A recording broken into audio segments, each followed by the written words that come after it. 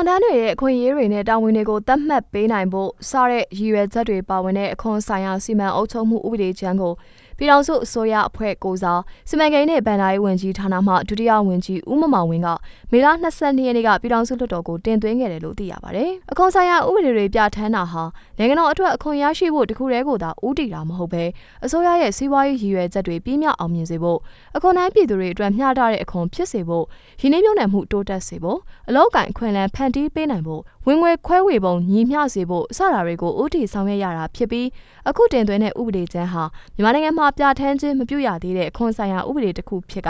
အခွန်ကောက်ဆိုင်ရာလုပ်ငန်းတွေဆောင်ရွက်ဖို့အတွက်အမှန်တကယ်လိုအပ်နေတဲ့ဥပဒေတစ်ခုဖြစ်တာကြောင့်ဥပဒေကြမ်းကိုတင်သွင်းရတာဖြစ်တယ်လို့လည်းစီမံကိန်းနဲ့ဗန်ဒါရေးဝန်ကြီးဌာနဒုဝန်ကြီးကပြောပါတယ်။အခွန်ဆိုင်ရာစီမံအုပ်ချုပ်မှုဥပဒေကိုတရုတ်နိုင်ငံ၊ဗီယက်နမ်နိုင်ငံ၊အင်ဒိုနီးရှားနိုင်ငံ၊ဖိလစ်ပိုင်နိုင်ငံနဲ့ထိုင်းနိုင်ငံတွေအပါအဝင်အခြားကမ္ဘာနိုင်ငံတွေမှာလည်းအောင်မြင်စွာကျင့်သုံးဆောင်ရွက်နေတာကိုလေ့လာသိရှိရပြီးအခွန်ဆိုင်ရာစီမံအုပ်ချုပ်မှုဥပဒေအခြားအခွန်ဥပဒေတွေပြုပြင်ပြောင်းလဲရေးအတွက်အခြေခံအုတ်မြစ်တစ်ဖွဲဖြစ်ခြင်းအခွန်တန်းတွေရဲ့အခွင့်အရေးနဲ့တာဝန်တွေကိုရှင်းလင်းစွာသတ်မှတ်ပေးထားခြင်းအခွန်ဆိုင်ရာလိုက်နာဆောင်ရွက်မှုအားကောင်းစေရေးအတွက်အခြေခံဖြစ်ခြင်းနိုင်ငံတကာစံနှုန်းတွေနဲ့ကိုက်ညီတဲ့ခွန်စနစ်တရက်ဖြစ်ခြင်းစတာတွေကြောင့်ပြဋ္ဌာန်းတဲ့ဥပဒေဖြစ်တယ်လို့လည်းဒုဝန်ကြီးကဆိုပါတယ်။အခွန်ဆိုင်ရာစီမံအုပ်ချုပ်မှုဥပဒေဟာနိုင်ငံတော်နဲ့ပြည်သူလူထုအတွက်အကျိုးကျေးဇူးများစွာဖြစ်စေနိုင်တဲ့ဥပဒေတရက်ဖြစ်ကြောင်းအခွန်ဆိုင်ရာလုပ်ထုံးလုပ်နည်းတွေကိုအခွန်တန်းတွေလိုက်နာဆောင်ရွက်ဖို့လွယ်ကူစေမဲ့ဥပဒေတစ်ခုတည်းရဲ့အောက်မှာစုစည်းထားရှိမဲ့တရားဥပဒေစိုးမိုးမှုကိုလည်းပို့ပြီးတော့အထောက်အကူဖြစ်စေမှာဖြစ်ပြီးဥပဒေမှာ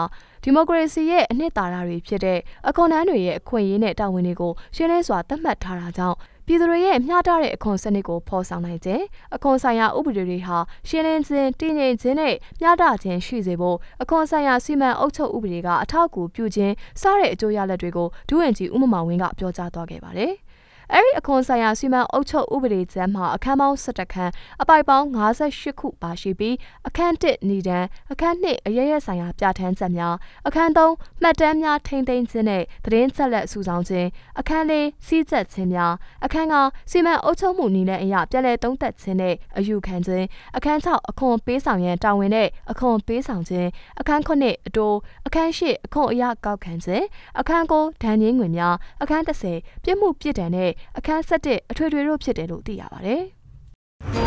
။